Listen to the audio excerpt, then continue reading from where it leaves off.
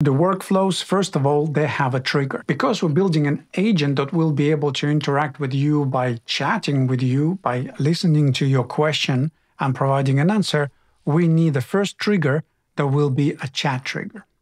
So click at the first step, and on the right-hand side, that's all the different triggers available, and we click on Chat Interface. In this window, we don't really need to do anything else at this point in time. We can leave it like that. And here we are. We have when the chat message arrives, that's our trigger. Our agent and the workflow will be triggered when the chat message arrives.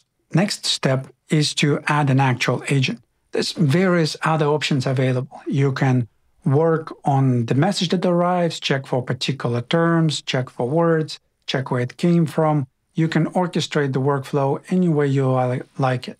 In our case, we will put straight an agent. And here is going to be AI agent.